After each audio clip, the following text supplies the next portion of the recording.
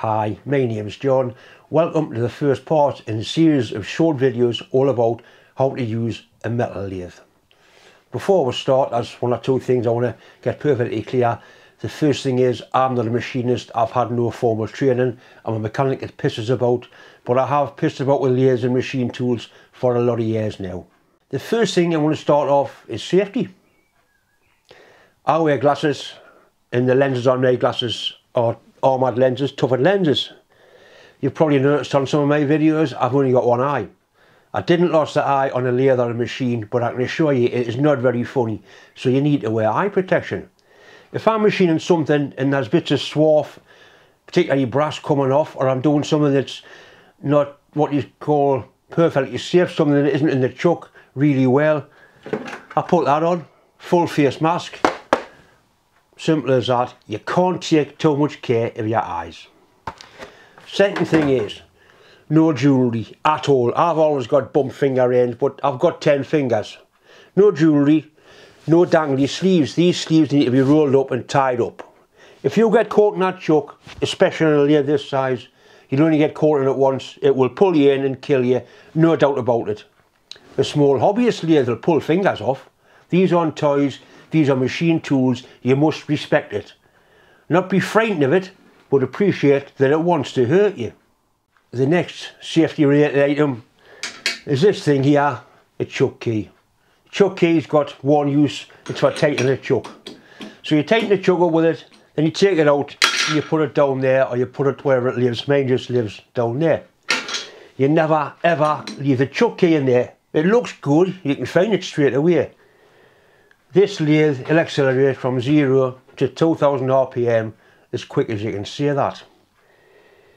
If you set the lathe away with that in, it's going to go forward, it's going to come flying out, and if you're lucky it'll embed itself in the wall behind you. If you're unlucky it'll take off your face and embed that in the wall behind you, so you don't leave the chuck key in there, ever.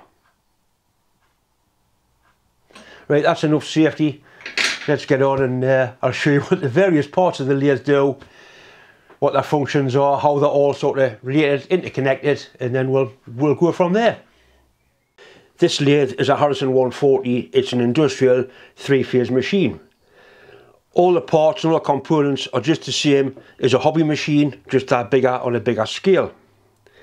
A lathe rotates a workpiece and the tool stands still.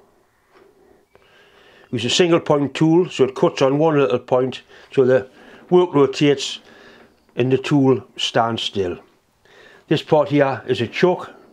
That's what holds the workpiece. There's various types of chuck. There's 4-jaw chucks, that's a 3-jaw chuck, collet chucks, that's face plates. I will go through some of the different methods of work holding once we start to use the lathe.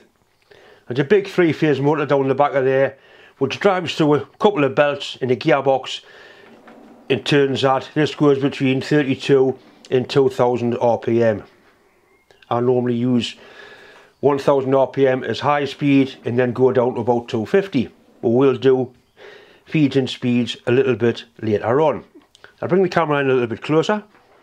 That's the tool. That's actually a right hand knife tool. That's a tool holder, and this is the tool post. You can take this off and put different tools on very quickly. It saves messing around with bits of shims. Once again, we'll go into that a little bit later on.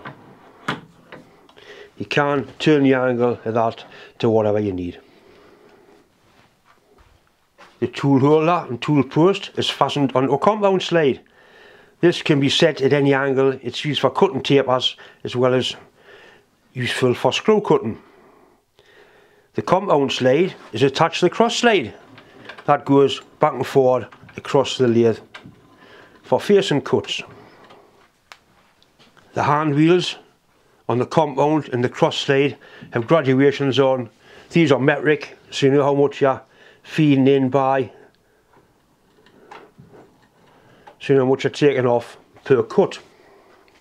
As well as the graduations on the hand wheels, I've also got a DRO, digital readout.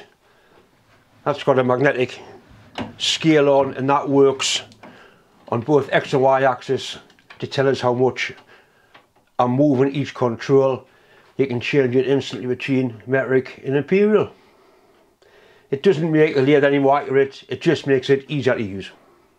Not important, you don't need to have a DRO, but it does make the lathe a lot simpler to use, and it means you don't have to worry about backlash.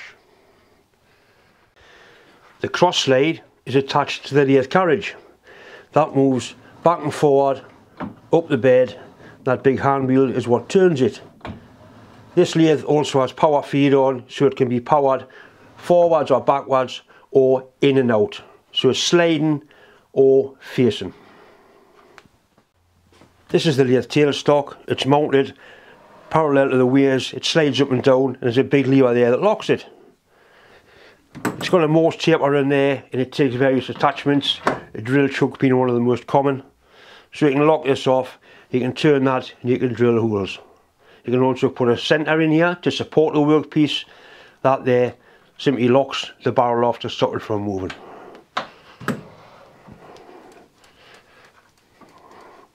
It's important that this is lined up in the centre in the lathe. Once again, in a later video, I'll show you how that is achieved.